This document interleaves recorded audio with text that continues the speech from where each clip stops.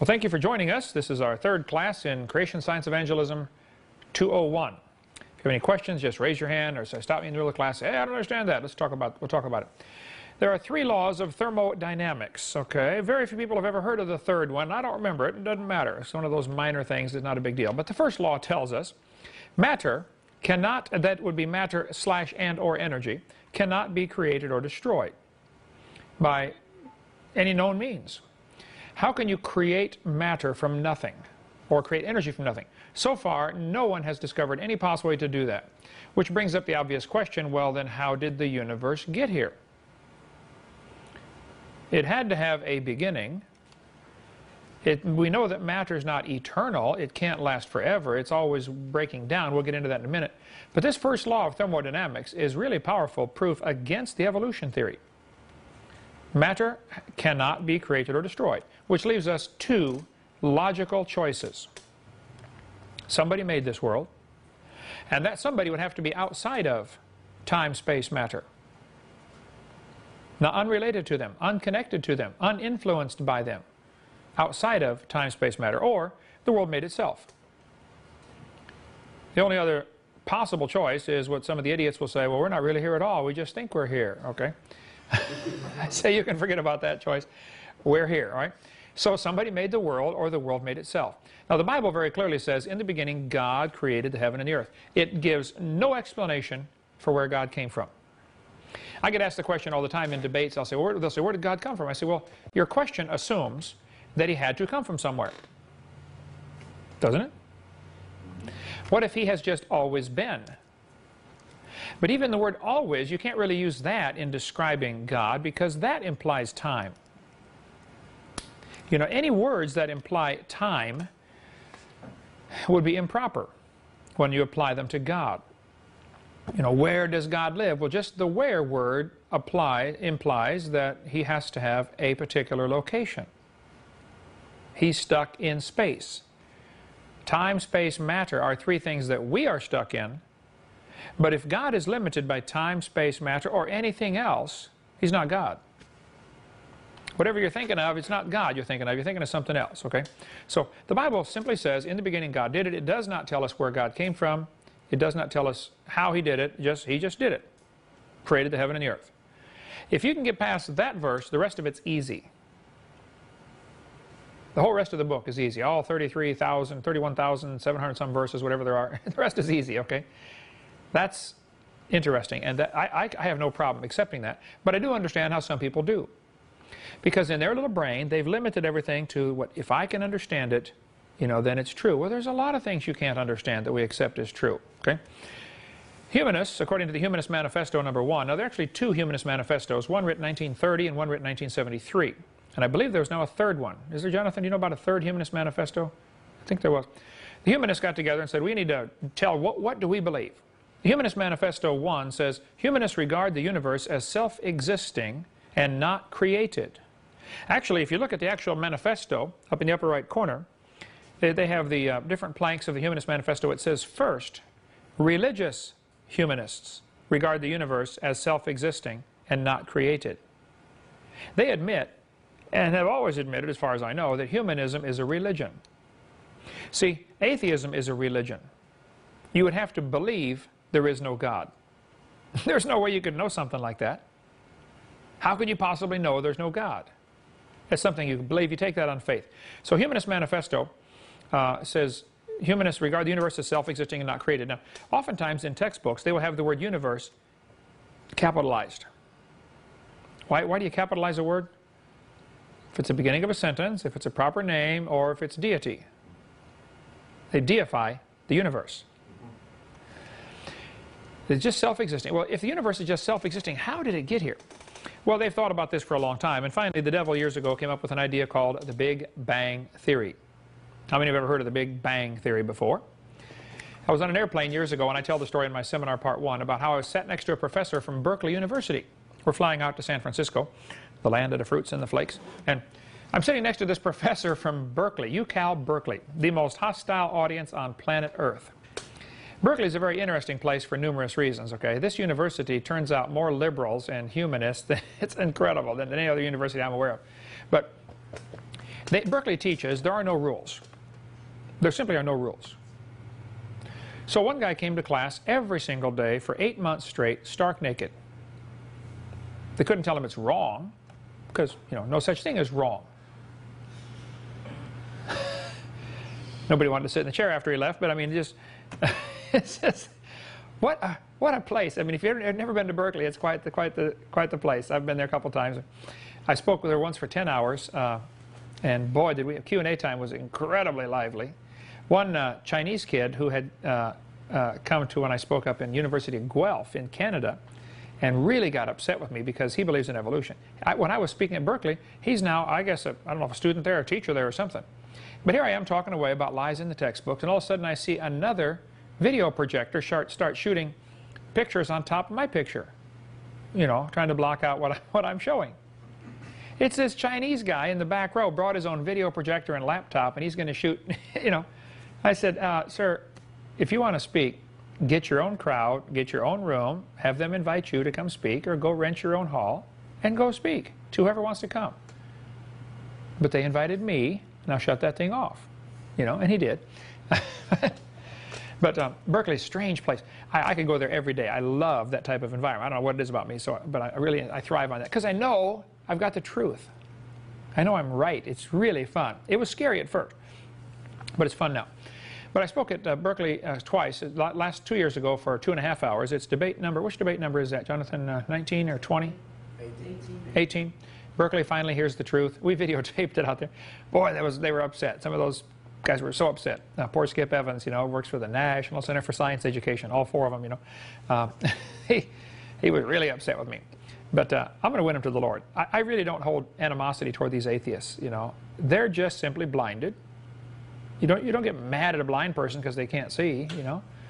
They're blinded. They really are willingly ignorant. And so it's something that I, as a Christian, have to say, okay, how can I help these people see the light, you know, get them to see the light. But I'm sitting next to this Berkeley professor from on the airplane, and we started talking about creation and evolution. By the way, you'll find talking about creation and evolution is easy to get a conversation started. And I do this several times a week on airplanes, as I'm always flying somewhere. Tomorrow morning I fly to Pennsylvania, and last week was in Ontario, Canada, and the next week, I don't know, somewhere else. But it's very easy to get a conversation started on creation or evolution. And that right away leads straight into the gospel. Because if there's a creator, well then, he's the boss. Okay? You find out what he says and you do it. It's real simple. But this professor started talking, and I asked him what he did. He said, a professor at Berkeley. I said, oh, I taught science 15 years. We got into the subject of the Big Bang. Okay? And I said, how did the universe get here? He said, well, it came from the Big Bang. I said, well, man, I'd like to hear about this. And he was shocked. He said, you're a science teacher and you've never heard of the Big Bang? I said, oh, yes, man, I've heard a lot about the Big Bang. And I believe in the Big Bang, you know, but my Big Bang is quite a bit different than yours. I said, you tell me about your Big Bang, and then I'll tell you about my Big Bang. So he said, well, I believe about 18 or 20 billion years ago. You know, they always start off, you know, looking off into space, you know. Oh, billions of years ago, kind of lost in space, look on their face, you know. And that's what the textbook says, like this guy here in Prentice Hall General Science. 18 to 20 billion years ago. That's a long time. All the matter in the universe. That's a lot of stuff. And the word universe comes from 2 Latin words, uni, which means single, and verse is a spoken sentence. In English, we have verse and prose. Verse is a spoken sentence, and prose is, you know, poetry that rhymes. So, universe is a single spoken sentence. That's interesting. God said, let there be light. There has been interesting research done in the last 50 years on exactly what is light, exactly what is matter. You know, what is the material world? I don't think anybody knows for sure yet. We can say, well, it's made up of atoms. Okay, I understand. Okay, and then the atoms are made up of electrons, neutrons, and protons, and maybe some other stuff in there. Okay, I understand. What are they made up of?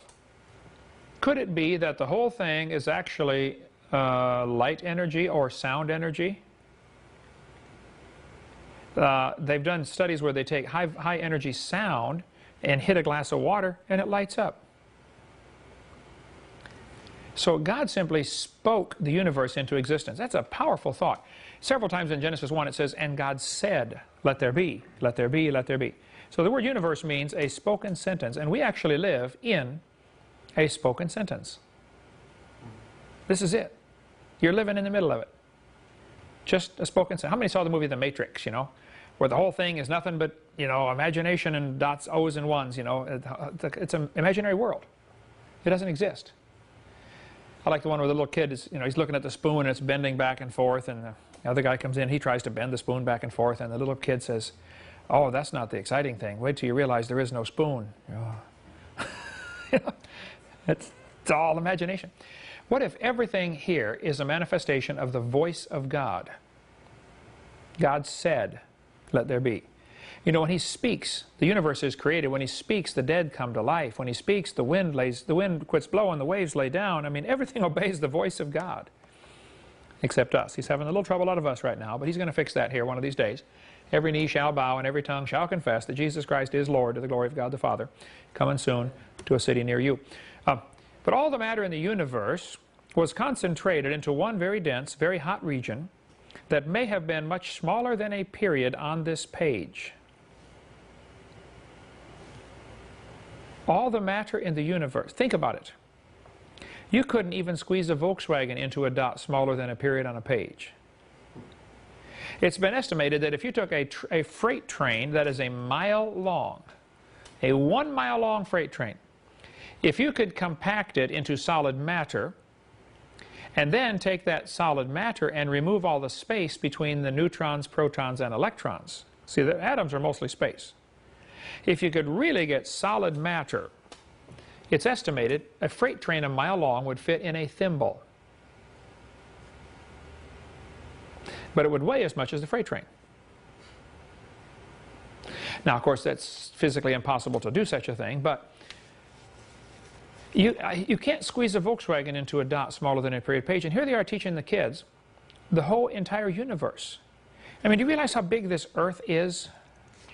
And it's tiny compared to some of the other planets. Do you realize the sun and how many other stars there are? The last estimate by the Hubble telescope in 2003 said we estimate there are 70 sextillion stars. Well, if you want to learn a little math here, you got million, and then billion, and then trillion, quadrillion, quad meaning 4, quintillion, sextillion, septillion, octillion, novillion, decillion, who cares? 70 sextillion stars is the estimate. Most of them gigantic compared to our sun. And they want me to believe that all of this was in a dot smaller than a period on a page. Satan has to be laughing at these evolutionists for believing this stuff. Can you think of anything more absurd? And then it says in the textbook, for some unknown reason, this region exploded. This explosion is called the Big Bang. Well, if you're going to get all that matter squeezed that tight, first place, that would take some kind of energy like we can't comprehend, okay? Why would it explode? How long did it stay in the squeezed position? And why did it explode? And where did the energy come from to make this explosion? Where did the energy come from to get it together to begin with? I mean, there's a host of questions you can ask about the Big Bang. Like, what exploded? You know, why did it explode? Where did it come from? Anyway, that's what the textbook says. For some unknown reason, this exploded. This textbook says, after many billions of years, all the matter and energy will once again be packed into a small area. This area may be no larger than the period at the end of this sentence. Then, another Big Bang will occur. The formation of a universe will begin all over again. A universe that periodically expands and then contracts back on itself is called a closed universe. In a closed universe, a Big Bang may occur once every 80 to 100 billion years. Now keep in mind, they cut down a tree to print that. You know, where's Al Gore when you need him? That's what I want to know. He should have been hugging that tree. That is absolutely so dumb to believe such a thing. It exploded. It's going to come back someday and squeeze in and then explode again and it come back and explode again. Do they really honestly believe that? I mean, can they possibly believe such a thing? This textbook author says, nothing really means nothing. Now, you have to be at least that smart to write a book, okay? He said not only matter and energy would disappear, but also space and time. By the way, that's an interesting sentence, and he's right. If you have matter but have no space, where would you put it? If you have matter and space but have no time, then when would you put it? Time, space, and matter is what's called a continuum. You can't have one without the other. We went over that last week, didn't we?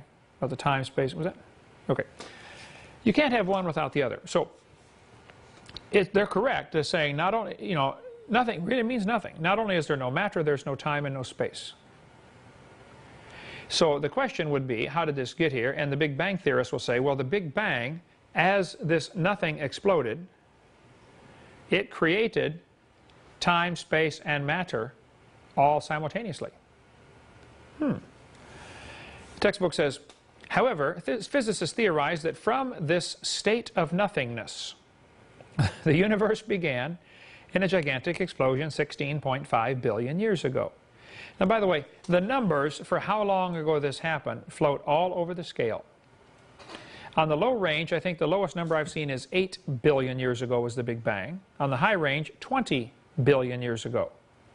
Like this textbook I showed you a few slides ago, it says 18 to 20 billion years ago, you know, there was a Big Bang.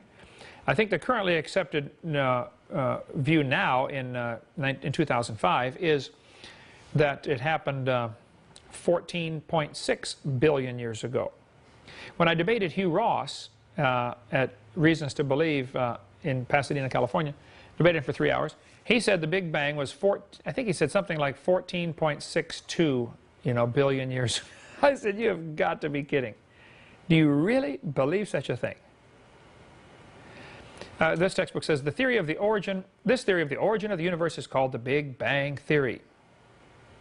Now, the Big Bang theory started by a guy named George Edward Lemaitre. George Lemaitre died in 1966. He's the one who invented the Big Bang theory. When it was first invented, not too many people believed in it.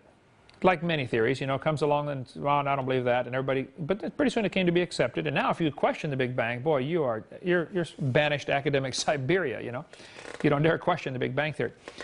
But he said, according to Isaac Asimov, Lemaitre conceived this mass to be no more than a few light years in diameter. At the very least, that would be 2, right? A few light years would have to be at least 2 light years, okay? Well, that would be 12 trillion miles across, because a light year is about 6 trillion miles. Light travels about 6 trillion miles in 1 year. So he said the thing that exploded is 12 trillion light years across. That's a big dot. Then in 1965, they said, oh, no, it wasn't that big. It was only 275 million miles across. Well, that's way down. I mean, that's a whole lot smaller.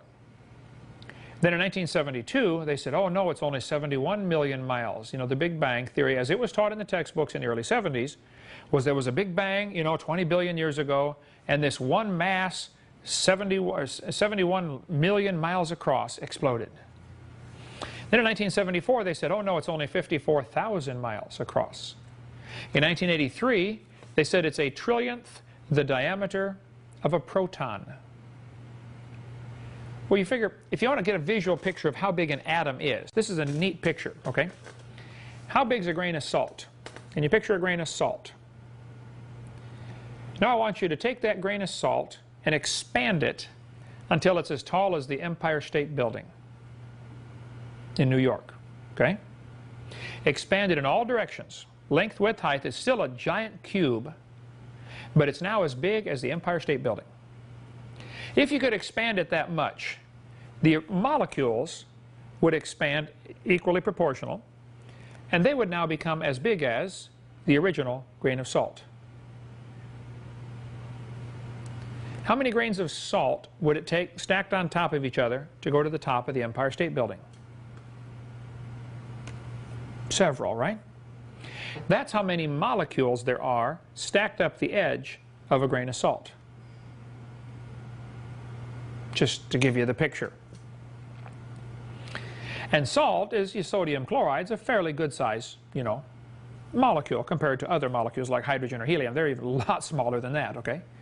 So a grain of salt expanded to the size of the Empire State Building would now make the molecules become the size of the original grain of salt, just to give you a visual image of how tiny molecules are. Now in that molecule you have atoms, and in that atom you have protons, which are unbelievably tiny. And so this, in 1983, they began teaching that the thing that exploded was a trillionth the diameter of a proton. You can't even picture how tiny something like that would be. And then, of course, now they said, oh, it was smaller than that. It was nothing. Nothing exploded and produced everything. I think this shows a classic example of how once you start to believe something stupid, you'll believe anything. Once you start to believe, we came from a monkey. Oh, maybe we came from a squirrel. Maybe we came from a rock. Well, maybe we came from nothing. It's a slippery slope, okay? Once you start down that slope, you're going to end up all the way at the bottom, okay? And you're going to bump every dumb stick on the way down the hill as you roll down. How absurd can you get? Here's a Discover magazine a couple years ago. Where did everything come from? Now watch this. Cover page, okay, front cover. It says, the universe burst into something from absolutely nothing. Zero. Nada. As it got bigger, it became filled with even more stuff that came from absolutely nowhere. How is that possible? Ask Alan Guth. His theory of inflation helps explain everything. Well, I got to meet this Alan Guth, okay? Alan Guth said in Scientific American, clear back in 1996, he said, the observable universe could have evolved from an infinitesimal region. It's then, by the way, that's a dot in the Hebrew there. It's then tempting to go one step further and speculate that the entire universe evolved from literally nothing. You see, boys and girls, we all came from a dot. And the dot came from nothing. There has to be, I still haven't, if you can help me on this, I need some help on this. I cannot figure out a way to help the evolutionists see how dumb that is. How can you help somebody see what you believe is just, that's real dumb. We all came from nothing. But see, what does that teaching do if you stop and think about it? If we really came from nothing which exploded, then how can you have morals? How can anything be right or wrong? I've asked evolutionists that question all over the world. Simple question. If your theory is true, if evolution is true, how do you tell right from wrong? They simply cannot answer the question. Because if that's how we got here, I mean, does nothing have morals? Does matter have morals?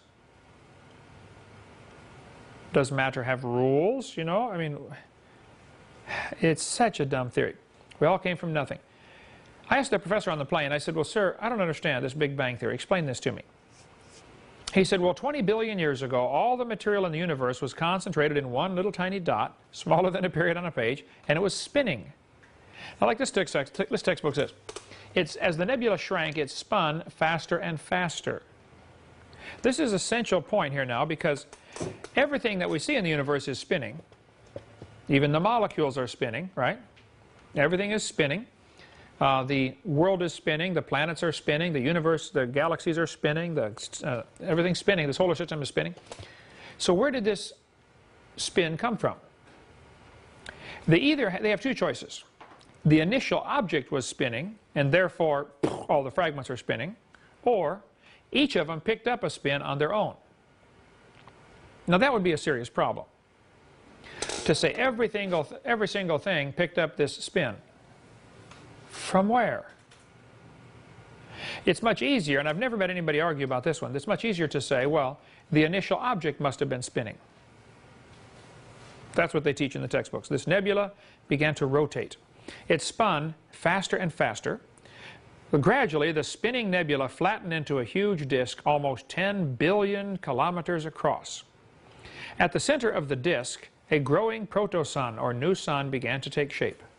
As the gas cloud continued to collapse toward its center, the protosun grew more and more massive. Now right there, this is absolute stupidity when it comes to science. Gas clouds don't condense because of their own gravity. Are you afraid when you go out there that a cloud is going to condense into a solid material and fall on you? Anybody ever been hit by a falling cloud? It doesn't happen. Clouds of gas and dust expand. What's going to squeeze them together to make a solid? It takes enormous energy for this to happen.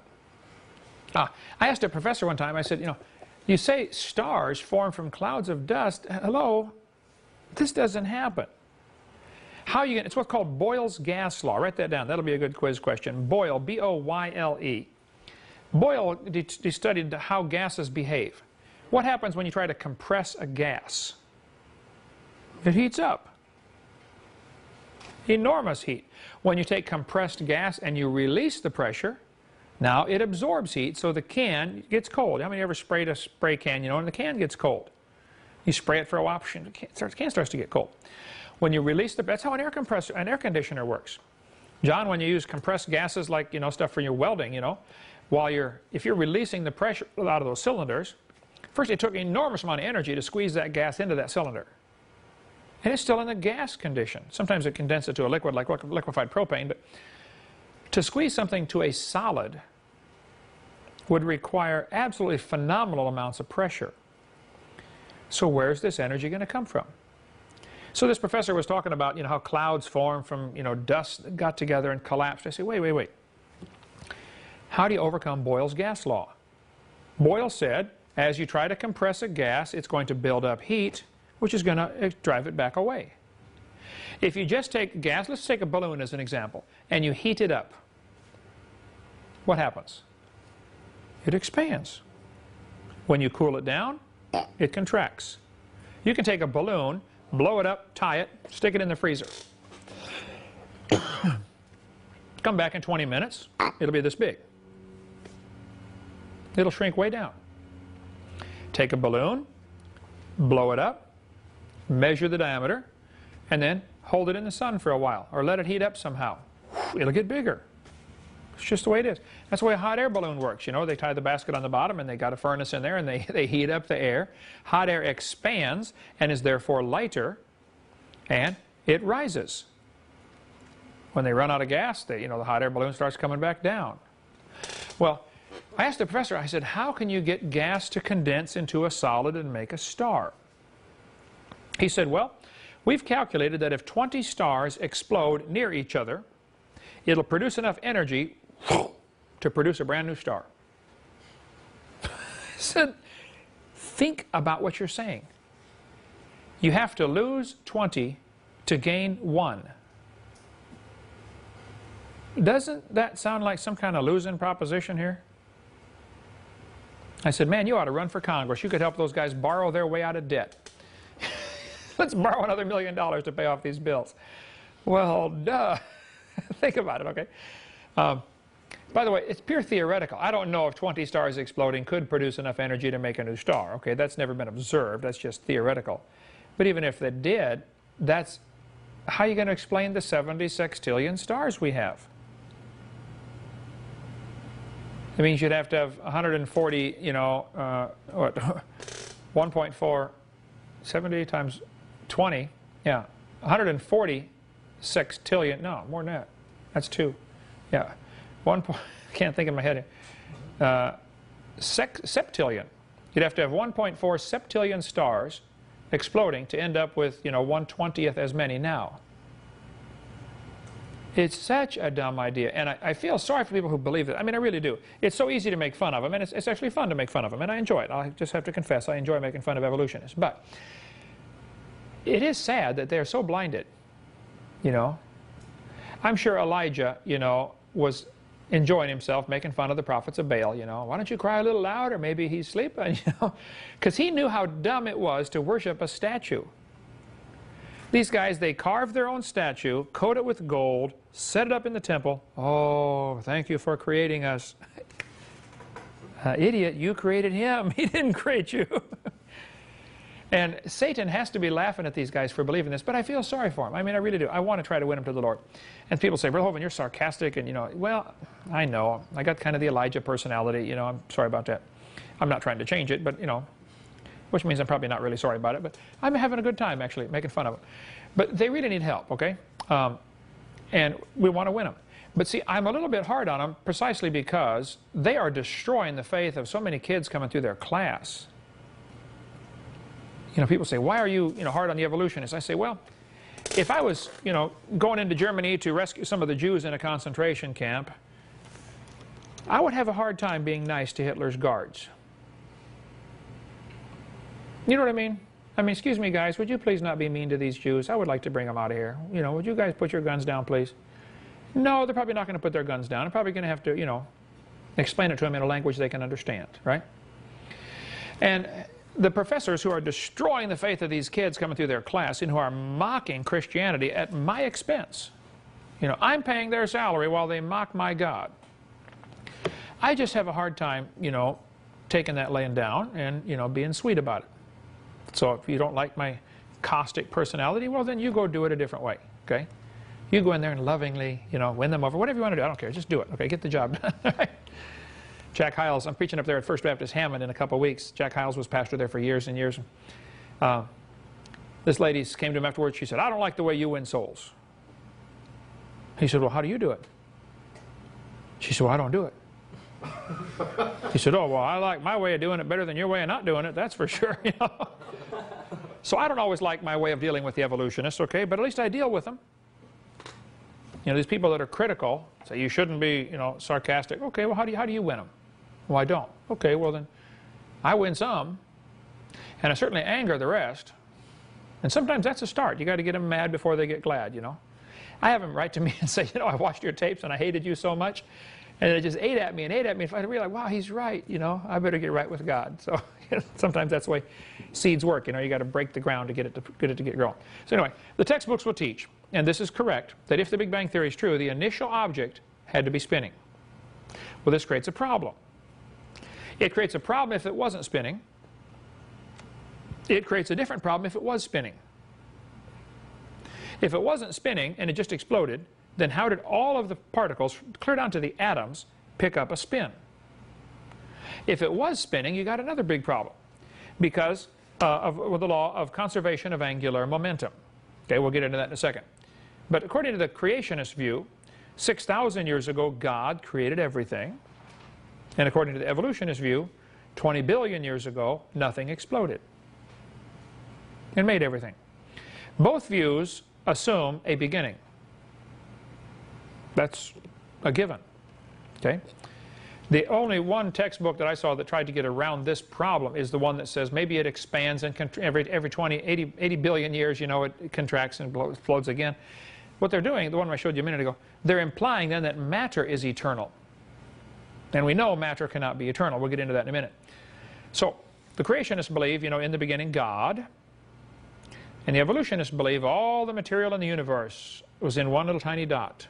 All the dirt in the universe was squeezed in this dot, and it exploded. And they believe, in the beginning, dirt. So one of the problems you have is the news media and the textbooks and the teachers and even people that call into my radio program every day on drdino.com, they always try to assume that evolution is part of science. When I did a debate in El Paso, Texas, Roger Odell set up the thing there for me to have the debate in El Paso. Here's the article they ran in El Paso Times. Religious and scientific leaders debate evolution. Now just think about the headline. What are they trying to imply just by the headline? That evolution is part of science. And I stop them every time I can. Wait, now guys, no.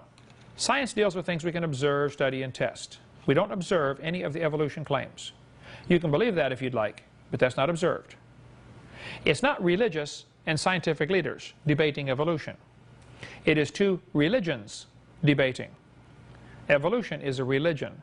They get very angry when I say that, and Jonathan does a radio program, and you know they call in and they're mad about that. It's not a religion. Yes, it is. In every sense of the word, it's something you have to believe in.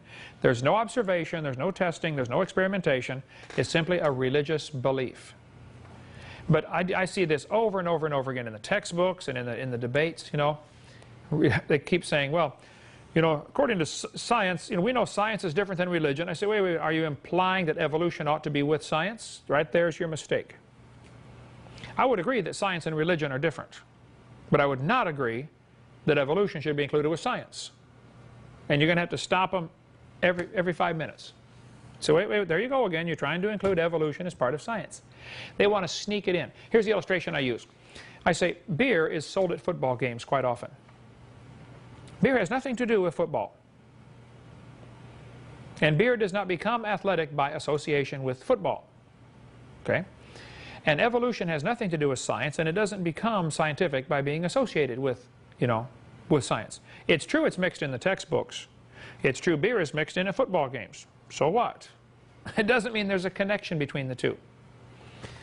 Religious and scientific leaders debate evolution. That's baloney. See, the evolution and creation are both religious worldviews. The difference is the evolution religion is tax supported.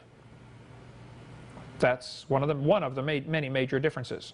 All of us are paying for that religion to be taught. They'll say we can't have religion in schools. I say, well, first place, it's not what the Constitution says. It's not what the Founding Fathers intended. It's not how the school started off, okay? And it's not true. We have all kinds of religion in school. We just don't have Christianity in school. It's not religion they're against, it's Christianity specifically that they're against, okay? These two timelines are the same thing behind the screen here, and I use these in my seminars over and over. You can get these on our website, Dr. Dino, a copy of these. On the top timeline, I drew it so 1 inch would equal 150 years. 150 years is a long time. What took place 150 years ago? Who can think of something? 1855. Before the Civil War. Quite a few Indian battles going on. Some people trying to win the Indians. Most people trying to just steal their stuff, you know. But some people tried to actually win them to the Lord. But, you know, the Industrial Revolution. You go back and make a list of all the things America did not have, or the world did not have. Electricity, cars, you know. And just 150 years ago. That's a long time. Abe Lincoln wasn't even president 1 inch ago on our chart. But if I tried to make the 20 billion year chart to be the same scale, to show you 20 billion years at the top scale of 1 inch to 150 years, just the chart would have to be from Pensacola to Portland, Oregon. 2,100 miles. Or Toronto, Canada to San Diego. That's a long ways. And I don't want to carry a chart that big, so I made a new scale. Anyway, this professor on the plane answered my questions about time, space, matter. We'll cover that in just a minute after our break here. But the questions that you need to ask people when they say the Big Bang, you got to stop them right there. Explain this 20 billion years ago to me. Okay, where did time, space, matter come from? The laws. We'll get into all that right after a quick break here. Coming up in a couple minutes. All right? Okay, let's take up where we left off. Some of the problems with the Big Bang theory. The problems are multiple.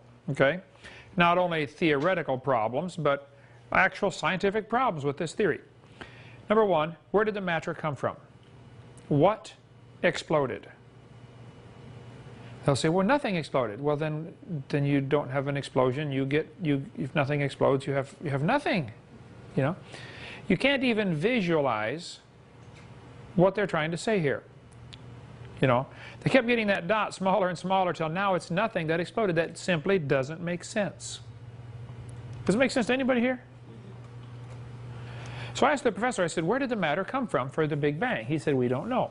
I said, where did the laws come from?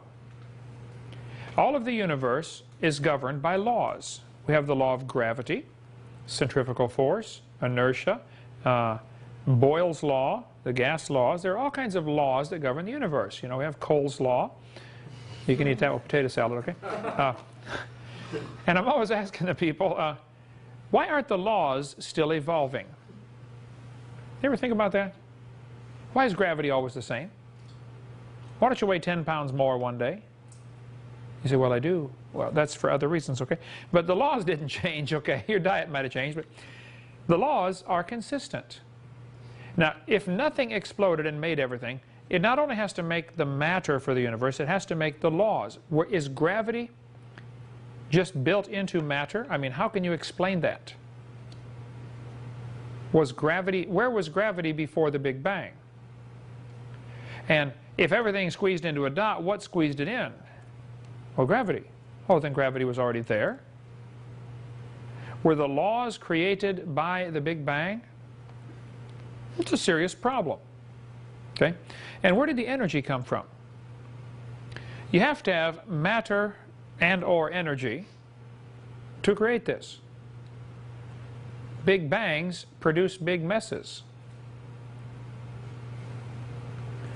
And then I asked the professor, he did not know any of those. So I said, well, sir, does Berkeley have a merry-go-round?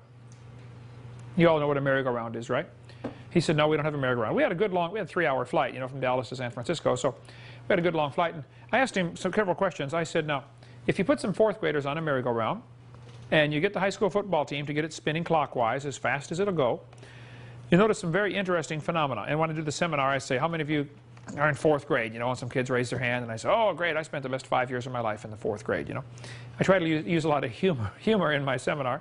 Number one, that's my personality. Number two, it keeps it lively, keeps people awake, and it makes a heavy subject seem easier. Humor is also a good anesthetic under which you can do surgery. You get somebody laughing while you cut out their sin, Oh, isn't that funny? Yeah, smoking. Smoking. Oh, yeah. And you work on their sin under anesthetic, i.e. laughter. But if this is a fact, if you put some kids on a merry-go-round and get it spinning clockwise, they will go through 4 phases. They start off in phase 1, they're screaming, faster, faster. You get up around 30 miles an hour, they go to phase 2, where they stop screaming, and they're just quietly concentrating on trying to hang on. You get up at 60 miles an hour, they enter phase 3, where they're screaming again, stop, stop, please slow down.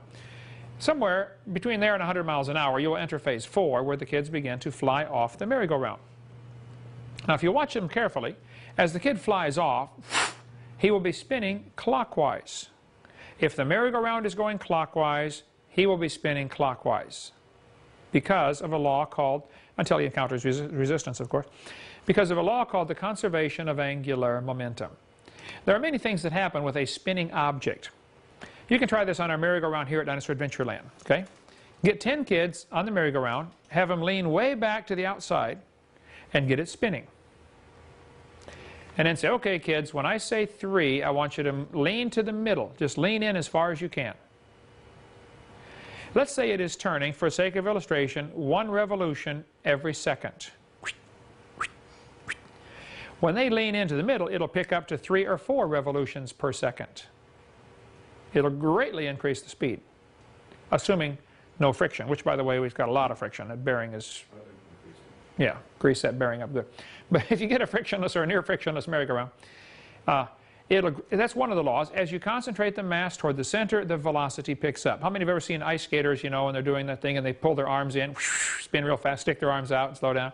When you're diving, you tuck real tight to do a flip. As soon as you straighten out, you stop flipping. Hopefully at the right time to not land in a belly flop. But, well, spinning objects have certain rules that they simply follow, one of which is the conservation of angular momentum.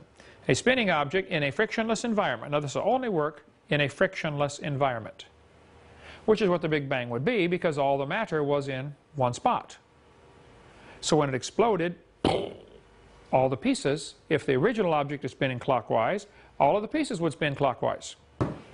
The evolutionists will say, well, these things are spinning backwards because they collided with something. I'll say, that's not possible. If an explosion takes place, let's say you got a hand grenade. All the fragments go flying off like spokes on a wheel. Is it possible, if you drop a hand grenade in a field, for the fragments to fly off and hit each other someplace out in the field, further out? No. The longer you wait, the further apart they get. It is just not possible for them to hit each other out there in the field someplace. So it's just, I would say, that's not logical, okay? To say the fragments collided it's not physically possible. But the conservation of angular momentum is interesting. Here's a couple of quotes you might want to read about this. This angular momentum would have caused the sun to spin very rapidly.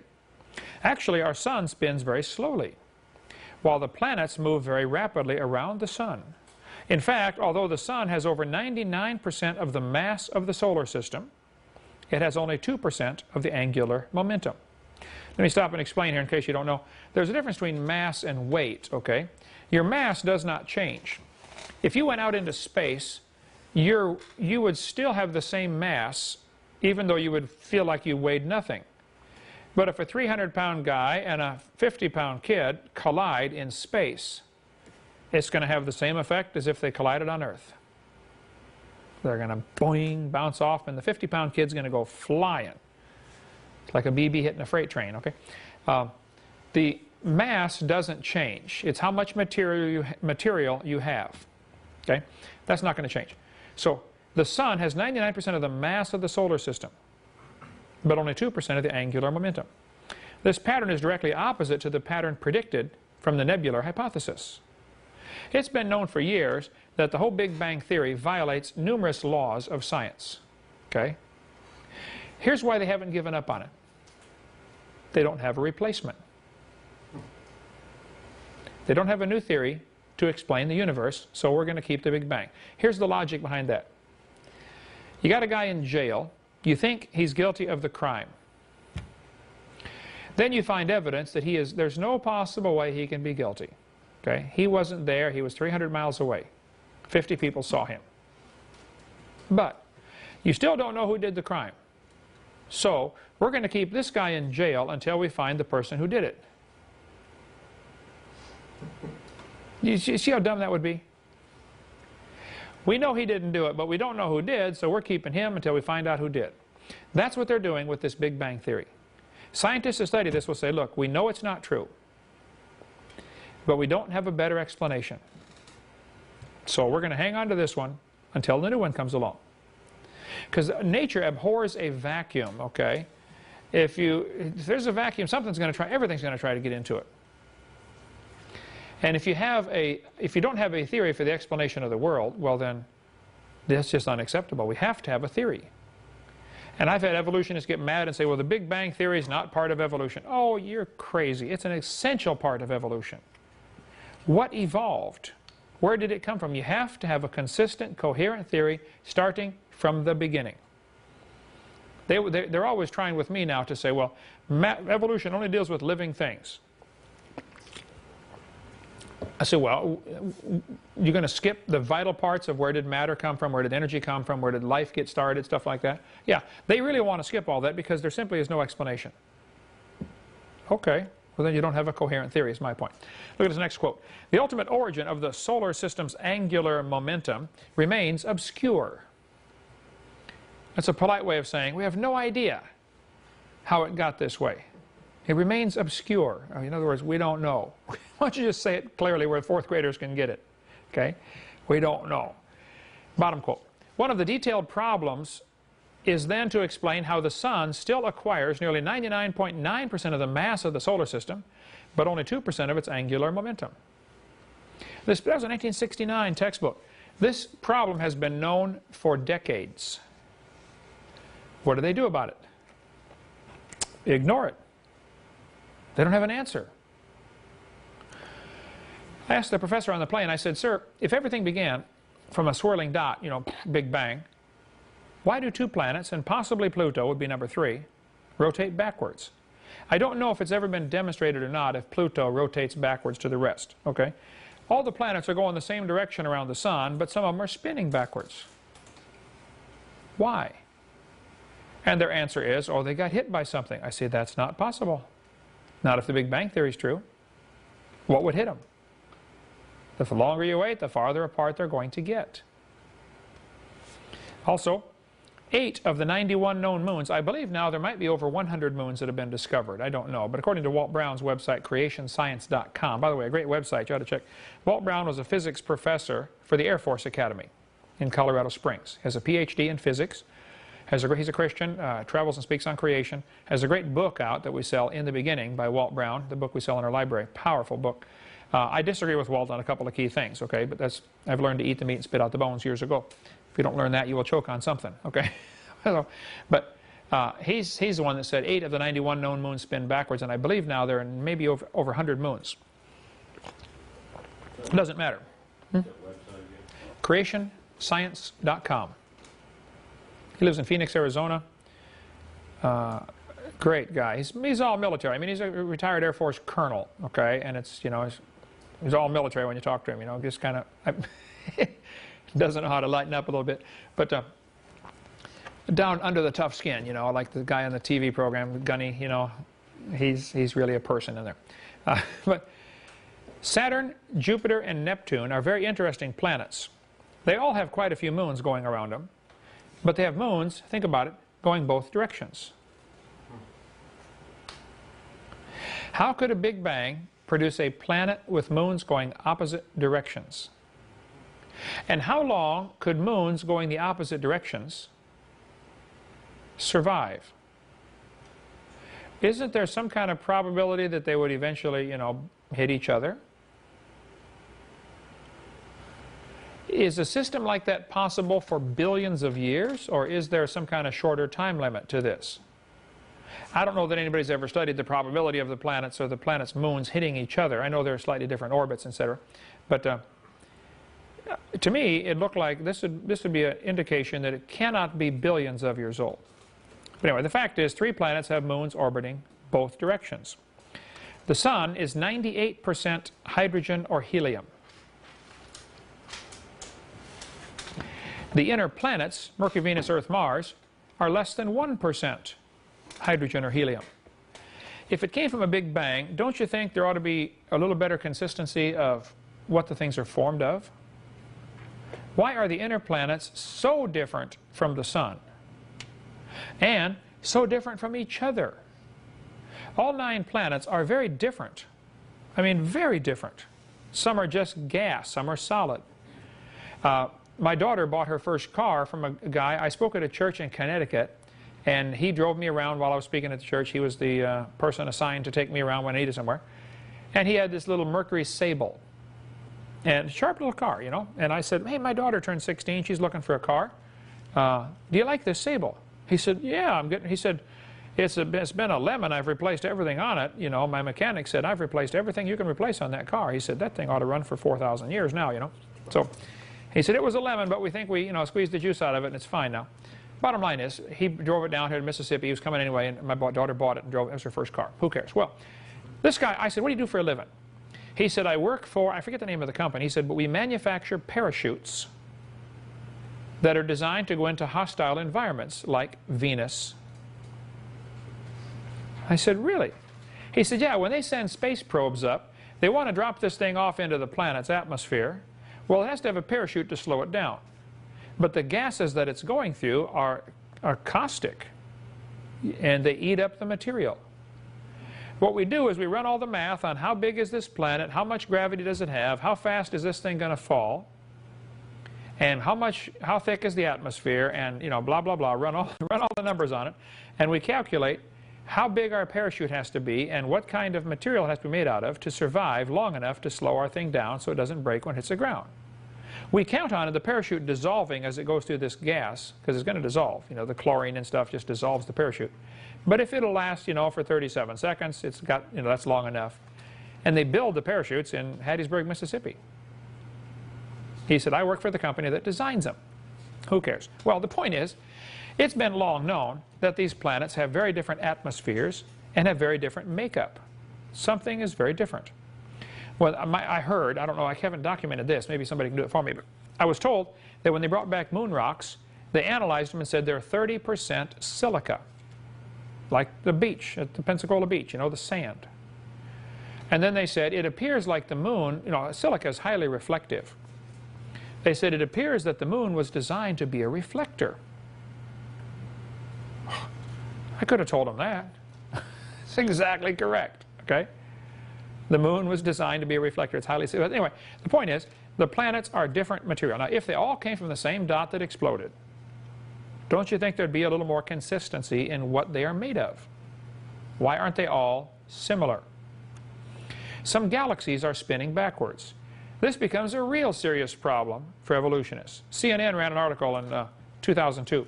Goofy galaxy spins in wrong direction. It's known they should all spin the same way, but here we got problems. I think there's serious problems for the Big Bang Theory. Some planets spin backwards. Some moons spin backwards. 3 planets have moons go in both directions.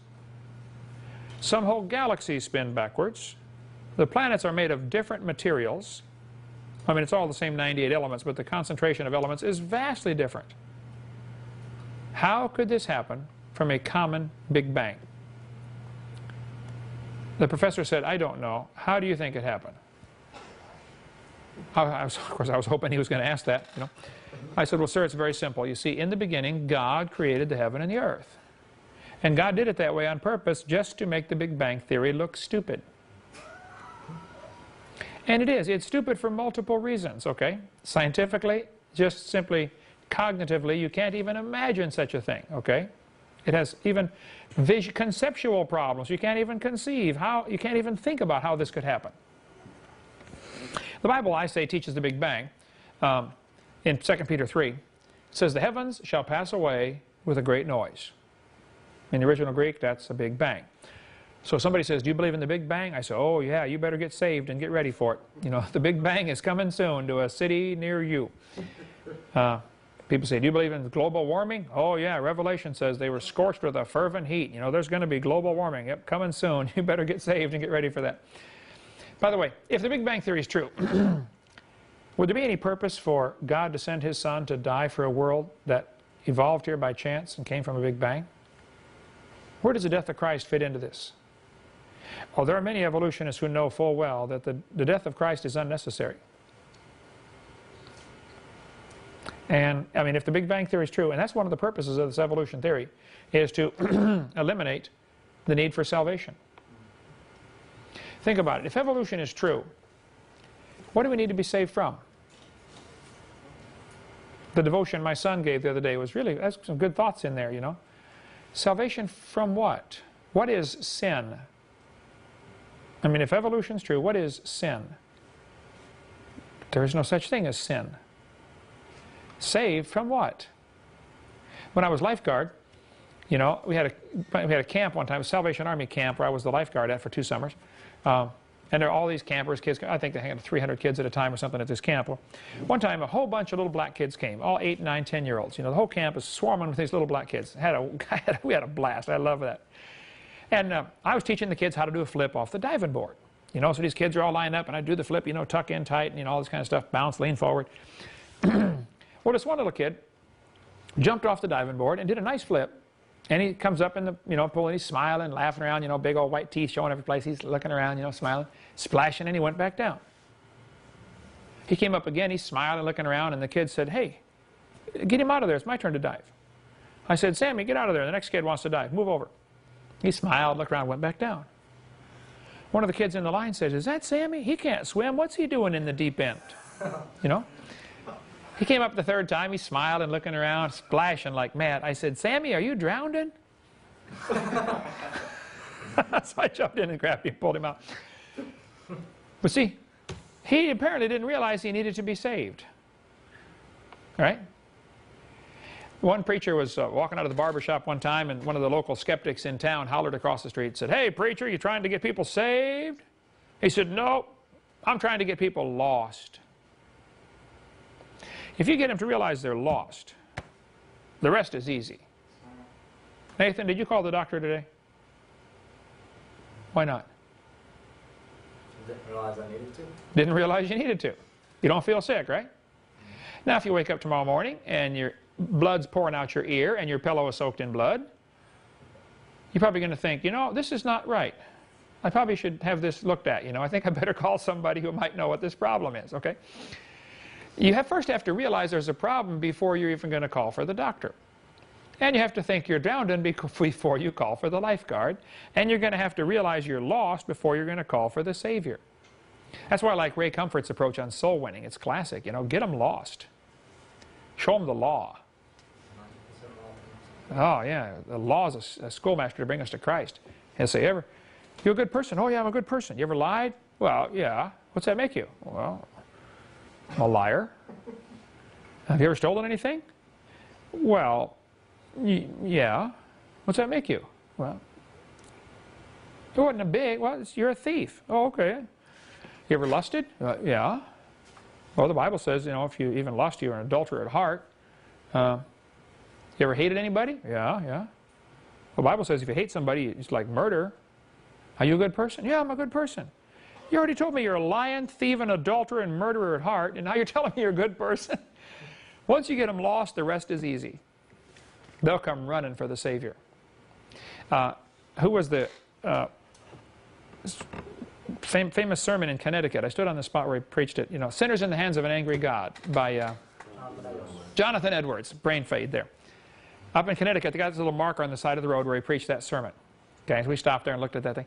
Jonathan Edwards, there were dozens of people praying round the clock for Jonathan Edwards. He read the entire sermon. He had glasses about that thick, okay, real bad eyesight. The whole sermon was printed out. He's standing there reading the sermon, okay, that far away from it. He's reading the whole thing. Sinners in the Hands of an Angry God. If you haven't read it, it's incredible, okay, you got to read that. While he was reading this sermon in the church, the people were gripping the pews, leaving their fingernail marks in the pews. They were scared stiff. He said, you are like a spider hanging by a thread over the flame, over the fire. And God is ready and anxious to throw you into the fire. He hates your sin, you know. He despises you like you would despise a spider. And it was powerful, powerful sermon. People came running down the aisle screaming and crying, I've got to get saved, you know, I want to get saved. Because he got them lost first. The whole cause of all of Christianity is useless if the Big Bang Theory is true. Yeah, go ahead. What if an evolutionist says that God gave us these rules later on once we were already evolved? If God introduced the rules later after we evolved? Yeah, don't do this, don't do that. First of all, I would say that's not what the Bible teaches. Secondly, there's no scientific evidence for evolution anyway, so why would we compromise a good Bible with a dumb theory? That's what I would tell them.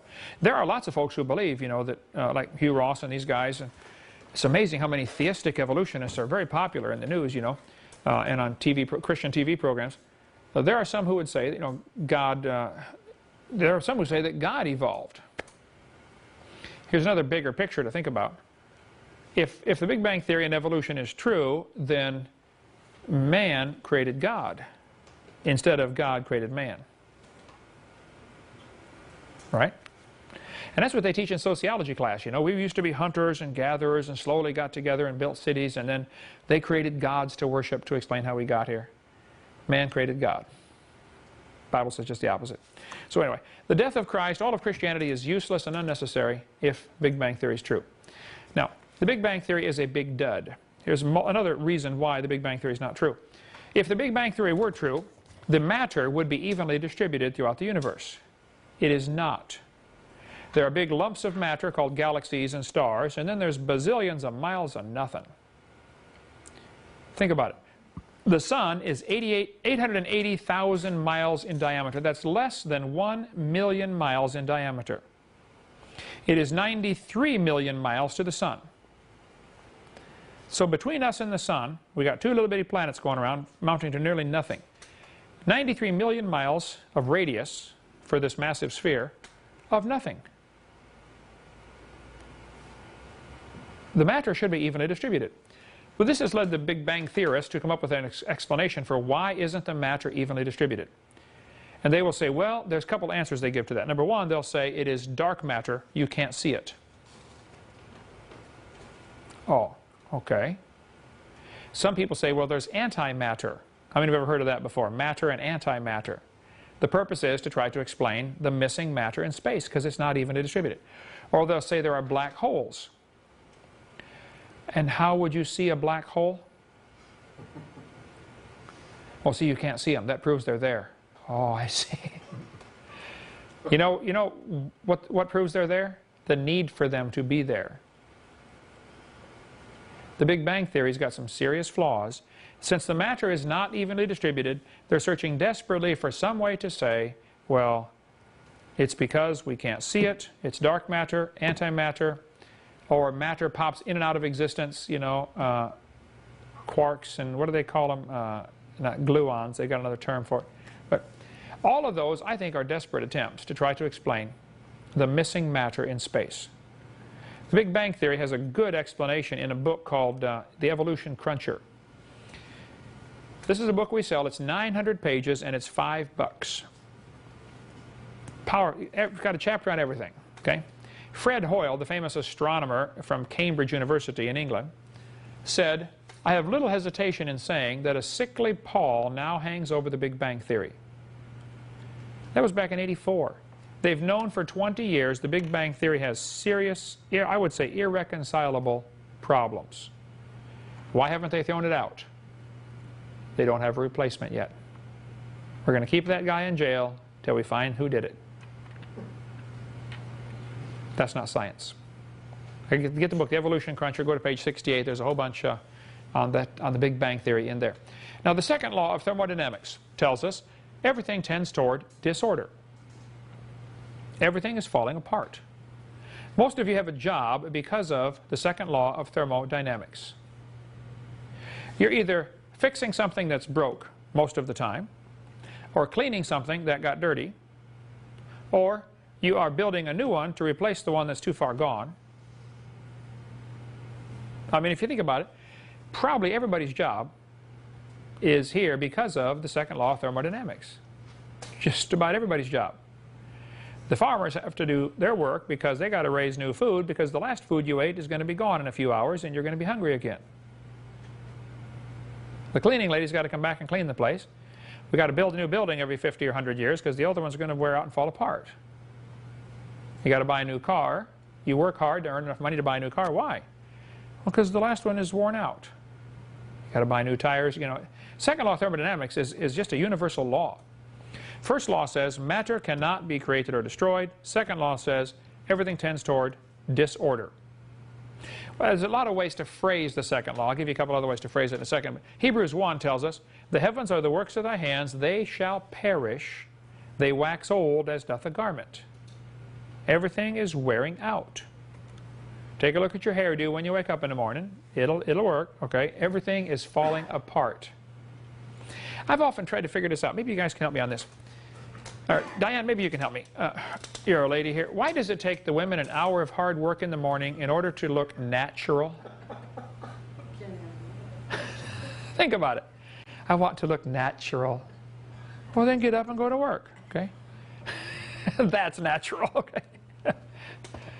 Everything is falling apart, folks. Nothing's getting better by itself. Here's Sue at 20. There she is at 90. And here she is at 3,000. Okay? I mean, everything is falling apart.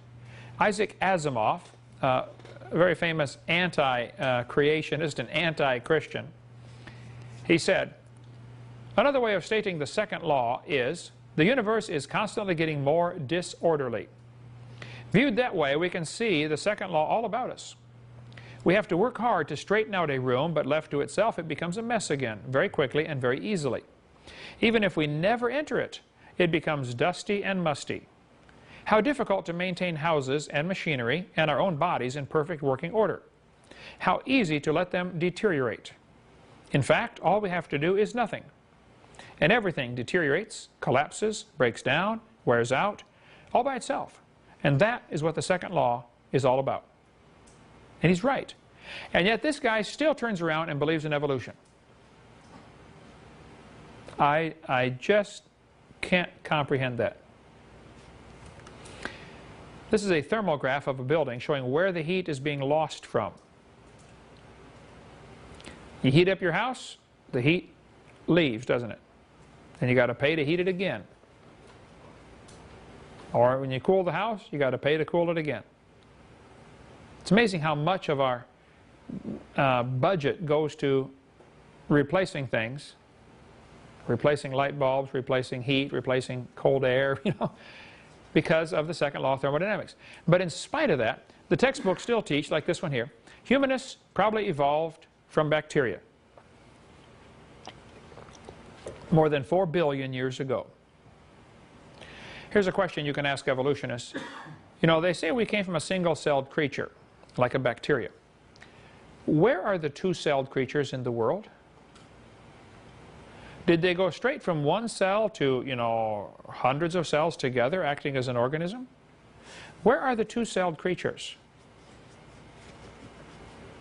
Well, there aren't any. Not only there aren't any fossils of any.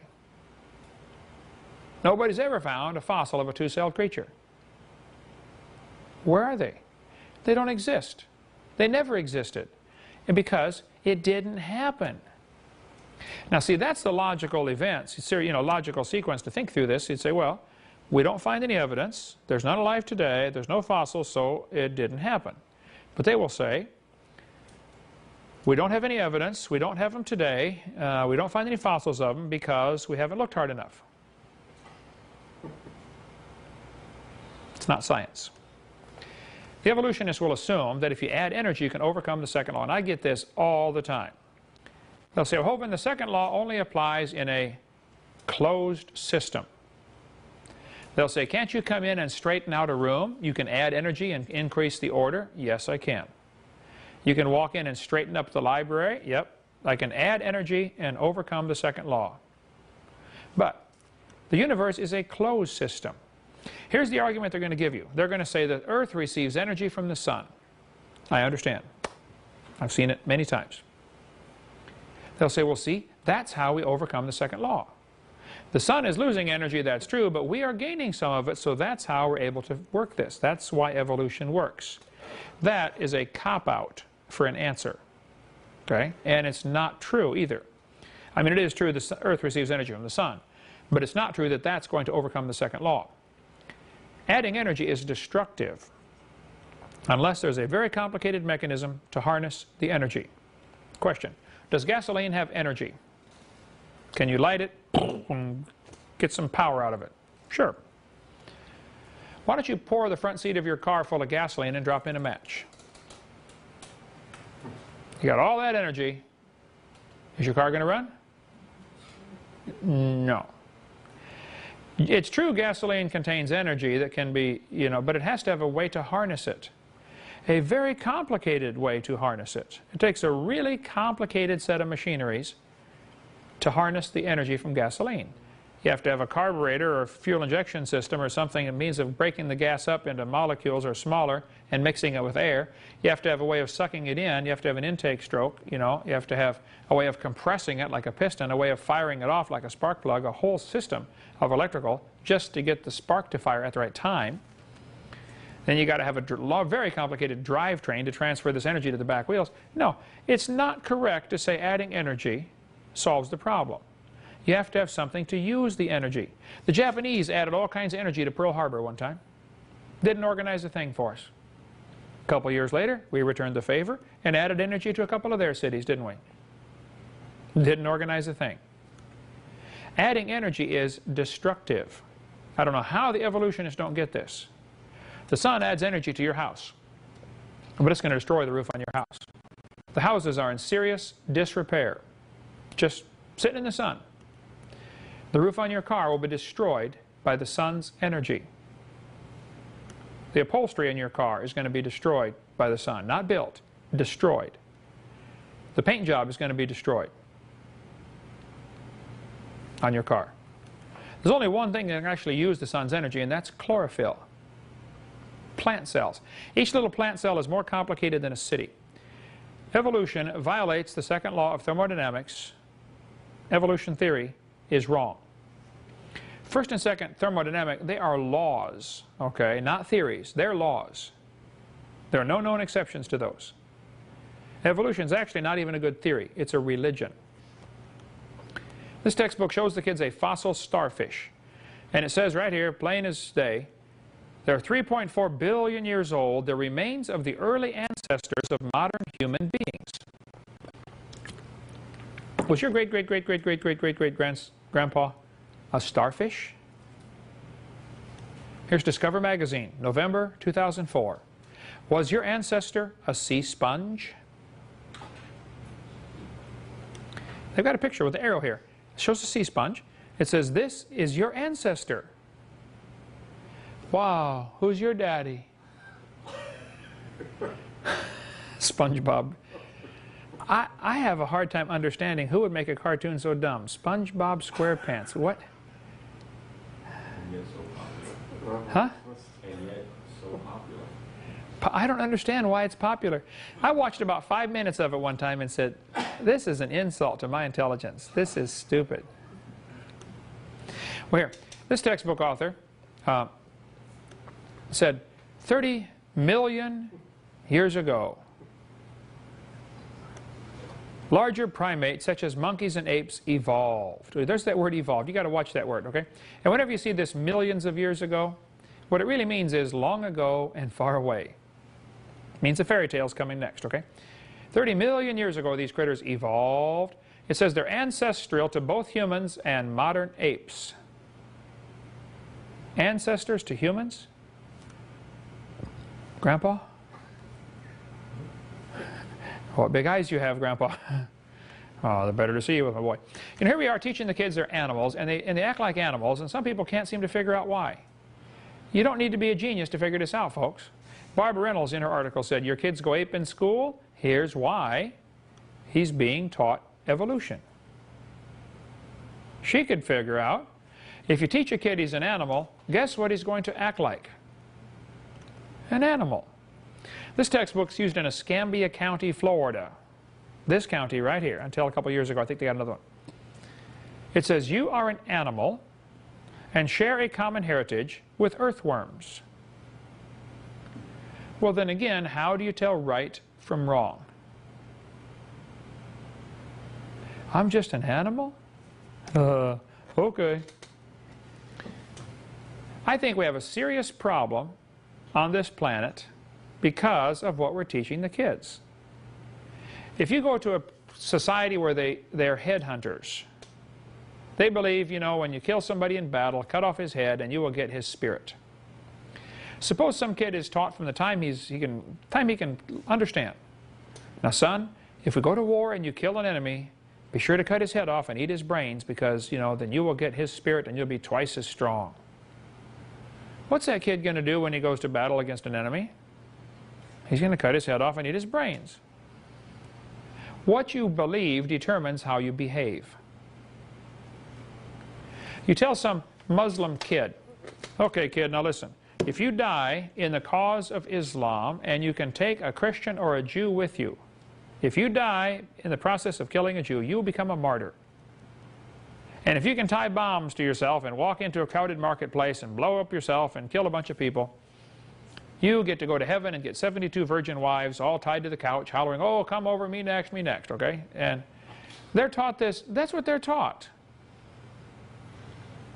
And you get some kid whose hormones develop 5 years before the brain, which is what almost every case. And what's he going to do? He turns 19 years old. He can't find a job. You know, the economy's pretty poor. Hey, I want to go to heaven, you know. And they tie bombs around themselves and go blow themselves up in the middle of a crowded shopping market. Shopping mart. What you believe determines your behavior. That is true of every single religion. That's true in so many areas of life. You be careful. What you believe. You tell the kids they're an animal, they act like animals. And that's exactly what we're seeing. You're just an animal. I have seen a tragic change in the last 40-some years since I was in school, grade school. Something's changed, folks. Big time, radical change. When I was a kid in grade school, kids got in trouble, you know, for throwing spitwads. I stood with my nose in the circle on the chalkboard several times, you know, for... Now, look at the stuff they get in trouble for, you know. Bringing guns to school, you know, killing somebody, you know, drugs. Man, when I was in school, and if some girl got pregnant before she was married, it was an embarrassment, and she dropped out of school, and, you know, now it's you, they're running around the hall all the time like that. It's not a big deal. I am so convinced that this theory of evolution is not only dumb, it's dangerous, that I've dedicated my life to doing what I can to stop it, set the record straight. The rock music these days is all full of death and destruction and blood. Well, the Bible says, they that hate me love death. You can watch the Hollywood movies. There's always some destruction or death or blood in these movies these days. They don't build things, they tear things down. What is this doing psychologically to prepare people for a coming revolution of some kind? Oh yeah, we got to go tear this world down so we can build a new. That's what the Phoenix is all about. You know, the one world order, new world order plan, you know, is to tear everything down and build a new one world order. That's Satan's plan, okay? That's not God's plan. And there's a long, interesting story about all that. Anyway, we'll talk more about that next week, about what you believe determines your behavior. Kids are taught there are no absolutes. I had a professor say that to me one time. He said, there are no absolutes. I said, are you absolutely sure? Blew his little brain. Now wait a minute, how can I be absolutely sure? There's no absolutes. And we'll talk about absolutes in the next session. Any questions before we go? Yes, sir. What is thermodynamics? Thermo means heat, like a thermometer, thermostat, okay? Dynamic is where we get our word dynamo, which means power. So thermodynamic means heat power. Whenever there's an exchange of, you know, you take a piece of wood and you burn it and you produce heat out of it, it is now gone to heat, but that heat is going to dissipate throughout the universe and you're never going to be able to get it back. You won't be able to use it twice, okay? Your body produces heat from the food you eat, okay? And it's gone. You got to eat some more. And then the next day you got to eat some more. It's a never-ending process. So that's basically the word thermo means heat and dynamics means power. So based on this, the laws of thermodynamics tell us that the whole universe is gradually using up all of its available energy and it's going to be lost as heat. It's irretrievable. Outer space, deep space, is like 3 degrees Kelvin, which is minus 455 Fahrenheit. I mean, cold. If all of the stars burned up all of their fuel, which they eventually will, everything will be burned up. The whole universe now, instead of being minus 455, will probably be minus 454.5. Okay, we might be able to warm everything up a ½ degree by burning everything. It's called a heat death. And it's inevitable. The universe will experience a heat death if it goes long enough because of the laws of thermodynamics. It's all winding down, it's all falling apart, it's losing its energy, but it's losing it to space and it's, you know, it's irretrievable. Okay? Thank you, sir. Yes, sir. Would you repeat the law of conservation of angular momentum? We didn't really give a quote for that law, but if a spinning object explodes or breaks apart, the pieces will spin the same direction. That's one of it. Another part of the conservation laws are, if you concentrate the mass toward the center, the velocity picks up. There are quite a few laws regarding spinning objects, and that's just, I don't think I ever actually gave a particular quote for that one. I phrased the law. No. Okay, other questions? Good. See you next week.